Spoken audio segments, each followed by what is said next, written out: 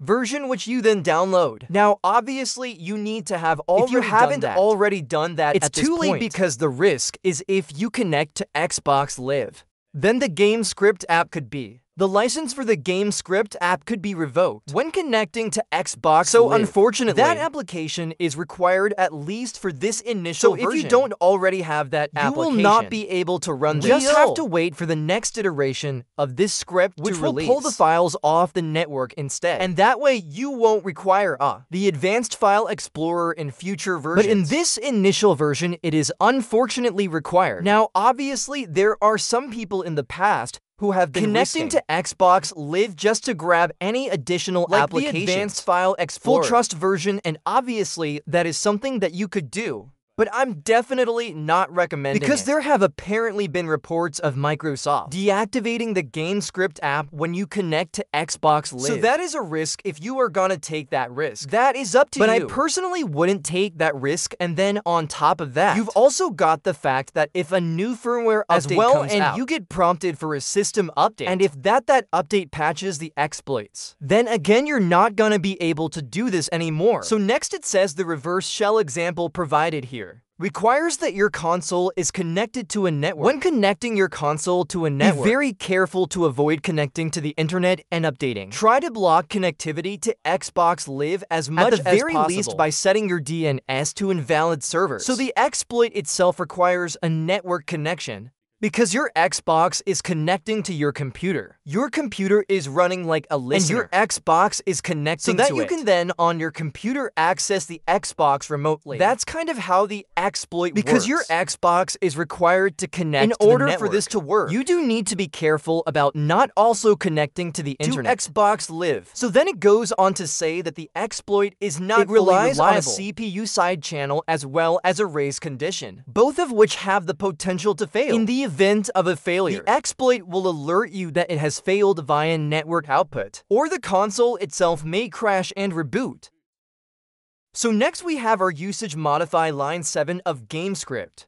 autosave.x to contain your local IP address. And then you just copy the text file, the stage 2, and the run to the local state directory of the GameScript on your console. So basically this location here. You need to copy those files to that location using the Advanced File Explorer Full Trust version. Then you just listen to port 70 on your PC using Netcat or a similar tool. So Netcat or SOCAT, something like that, using the command here. And then you just open the GameScript application on your console. Select the Show Code Run window and run the code once. If the exploit is successful, you should see output on your PC that resembles the following, which is something like this. So then you have future work for this exploit: side loading support, unsigned non-UWP process launching, and SSH support coming in the future. Yeah, if you don't have the advanced file explorer, unfortunately, you will not be able to run this right now. You'll have to wait for the next iteration.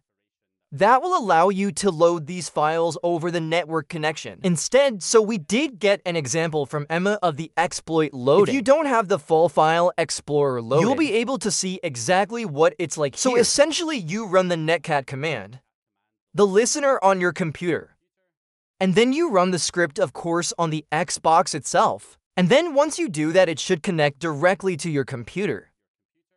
That's why you have to put the IP address of your computer in the script before you copy it over to the Xbox. And then what you'll see here is that we get the connection from the Xbox itself. And then you can use this shell to access the file system. You can see her entering the dir command to list directories. She can create new files, copy and paste files, all that kind of stuff. So you basically have full access, or pretty much full access, to the file system of the Xbox using this. And of course, it's not just file system access, because you should be able to remotely run applications stored on the Xbox using this as well, which could open up some interesting opportunities. And you can then use something like this to then trigger the Xbox file dumping process in the Vermintide to game by essentially using this to copy over the modified Lua script and edit the save file that way, so that you can then launch the save on the game and get it to mount to the game directory, which can then be used to dump the game files. So yeah, that gives you kind of the full access there to your Xbox. But obviously, there's still Homebrew to come. Things that need to be streamlined to make this easier. Obviously, the full trust file explorer. Getting rid of the requirement for that is probably gonna be the next step. But yeah, that is essentially where we are with that. So if you're wondering why I'm not showing this running on my own Xbox, I unfortunately have some bad news in that regard. I might not be able to cover this hack in much detail in future, because my Xbox hard drive has recently died on me. At least it seems that way. I've been turning it on recently. It's been slow. Sometimes it's not booted, and I thought that's kind of weird. It's just not booting at all. I can't get the console to boot up. And I'm hearing a slight clicking sound inside. So I think it might have the click of death, which basically means the hard drive is completely screwed. Which is terrible, because that is obviously what has the game script everything is set up on that hard drive. So yeah, we'll see. I can maybe see if I can get it to load on my computer. I might try cloning it to another drive if it's accessible. But I don't know, it's not looking good in that regard, so yeah. This might be as far as it goes with the Xbox hack for me, because I don't have another Xbox console right now that has game script on it, so yeah. Unfortunately, this could be the end of the line with me with this exploit. But we'll see, I'll see what I can do. I'm gonna look into several different things. You know, I don't know anybody who's selling a console that's everything set up on it. If you do and you're in the UK, please let me know. But yeah. That's unfortunate, but anyway, thought I would bring you guys this exploit has now been released, but you are gonna have to wait if you don't have the advanced file explorer with full trust enabled. So anyway, hope you guys enjoyed this video or found the information useful. If you did, please leave a like and subscribe, and